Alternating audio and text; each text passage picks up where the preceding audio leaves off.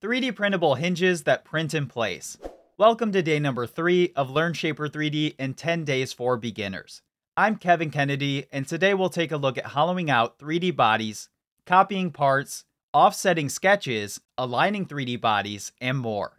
Let's get started with a new design. Select the plus symbol in the upper right. Let's double check that our units are set to millimeters. Simply select millimeter if yours is not. We'll first create the top and bottom boxes, followed by the hinge itself. This will allow us to sketch on the side of the box to create the hinge shape. Let's start with a sketch and the default diagonal rectangle command.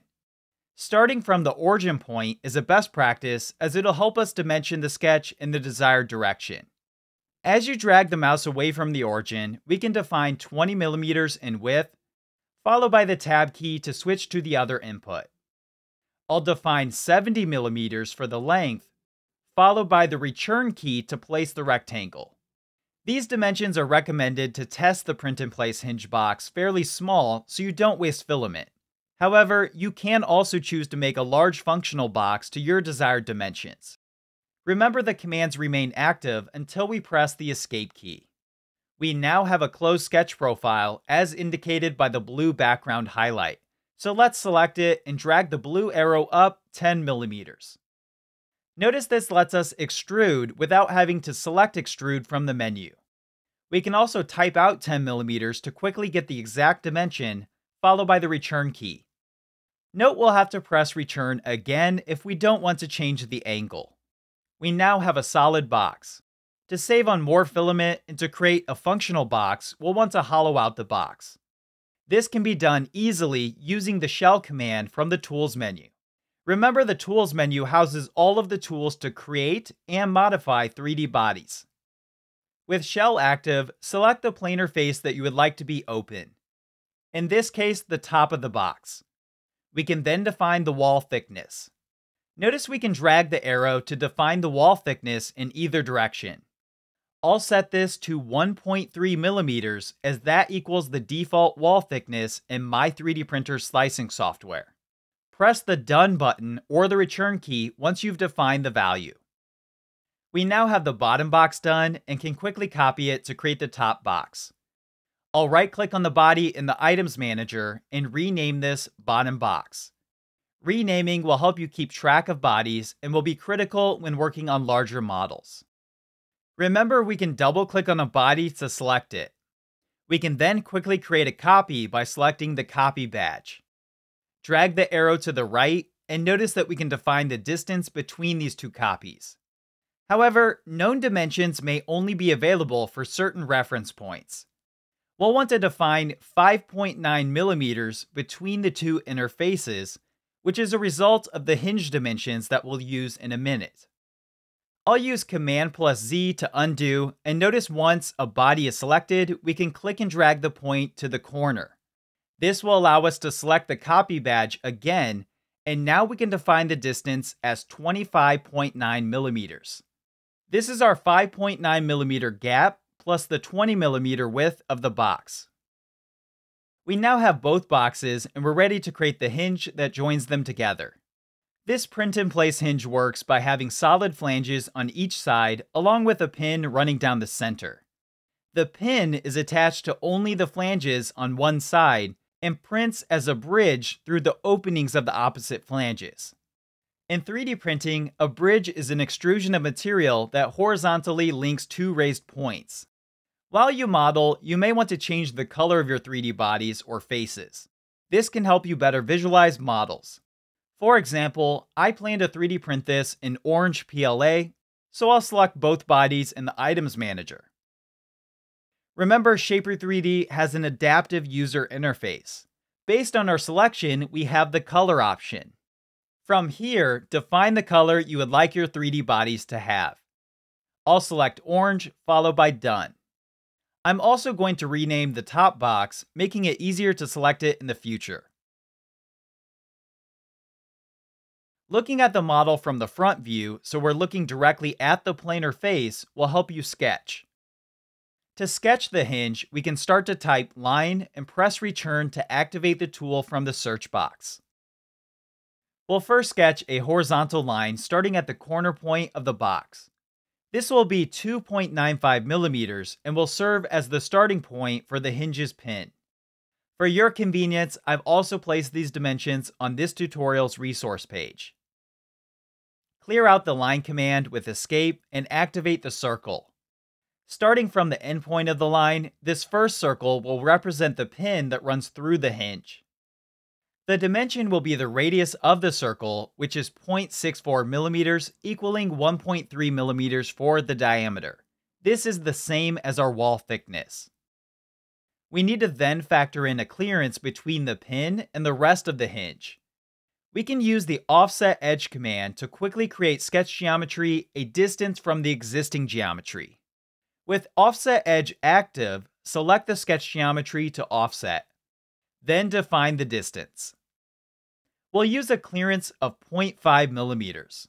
We need one last circle that represents the outer curve of the hinge. Let's use offset edge again, this time defining the distance as 1.3 millimeters from the previous circle. Lastly, we need to connect the circular shape to the box. We can use the line command to snap to the circle and the edge of the box. However, we'd like this transition to be smooth. If you recall, in day number 1, we used the tangent constraint to make smooth transitions. Let's press escape to clear the command. Before we apply any constraints, we'll want to select the circle and use the lock constraint to lock the location of the outer circle. Let's also double check that the dimension of the circle is locked. If not, select the dimension value and then the lock icon. This will ensure the circle doesn't move when applying the tangency between the line and the circle. We can now draw a line connecting the edge of the box and the circle. To apply constraints, use escape to clear the line command and shift-click the circle and line and select the tangent constraint. Notice the tangent icon appears. This line will remain tangent to the circle even if we change the position of the other end of the line. To ensure this 3D prints well, we'll also want to make this a 45-degree angle. This will allow each layer of the 3D print to come out slightly more without requiring any 3D printed supports.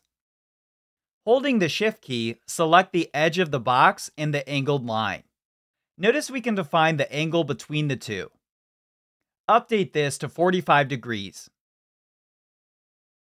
Let's now turn this sketch into 3D bodies. I'll use the orientation cube to look at this from an angle. Starting with the center pin, I'll extrude this to the same length of 70 millimeters.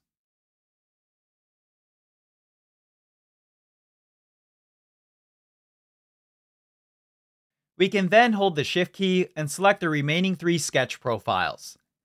Let's start by making this the same as our wall thickness, which is 1.3 millimeters. This will serve as the end of the hinge that fuses to the pin. To get this end piece on the other end, let's select the body and copy it. Remember that this length will need to be 70 for our box minus the 1.3 millimeters of the thickness of the shape. 68.7 millimeters will let you copy and position this very quickly. To make the hinge stronger, it'll have one flange positioned in the middle. After making the third copy, we can place this one with 34.35 millimeters, which places it directly in the middle. That's our 70 millimeter width minus the 1.3 millimeter thickness divided by 2. However, I'd like this to be 23 millimeters in length. We can select either side face and then define a new width of 23 millimeters. Let's fix the position. With the Align tool from the Transform menu, select the planar face of the middle hinge. The body you select first will move to the second selection. Then select the inside face of the end piece.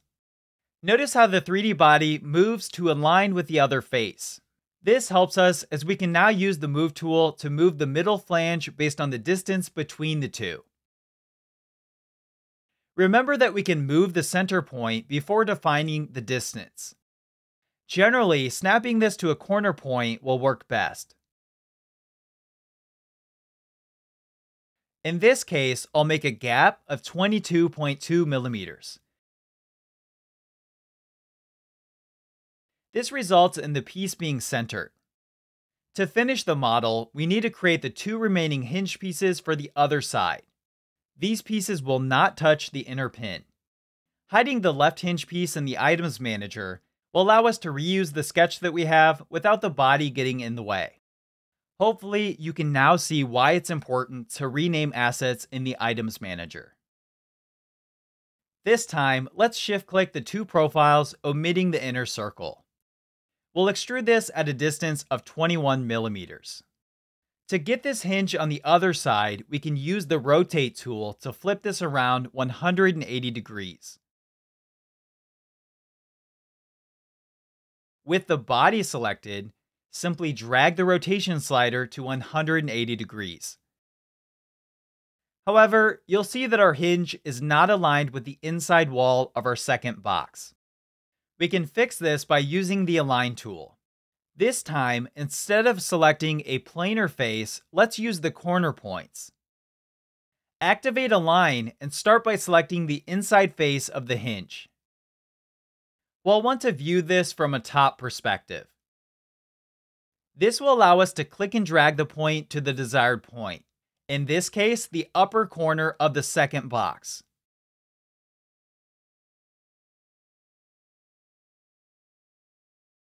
Notice how the hinge moves into place. However, we also want to push this over 1.9 millimeters. That's 1.3 millimeters for the thickness of the outer hinge and 0.6 millimeters to factor in a clearance between these moving parts.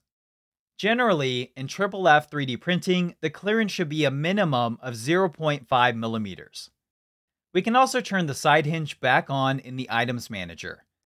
Simply select the eyeball icon. To finish off this design, we'll create one last copy of the latest hinge. Double-click the body, select Copy, and move this over 45.2 millimeters. This will leave the 0.6 millimeter clearance we're targeting. You can double-check this by holding the Shift key and selecting each edge. Notice Shapr3D displays the dimensions at the bottom. Feel free to select all of the hinge bodies in the Items Manager and apply another color to them. This, of course, is not required. Our print-in-place 3D printable hinge is now ready to export for 3D printing. Use Command plus Shift plus E, select 3D print, and select your desired mesh type. Then define the name of your model and save it to your local computer, ready to be imported to your slicing software. Lastly, let's head back home to the Designs tab. I encourage you to rename your file as day number 3-hinged box. Getting into the habit of naming your files will help you stay organized.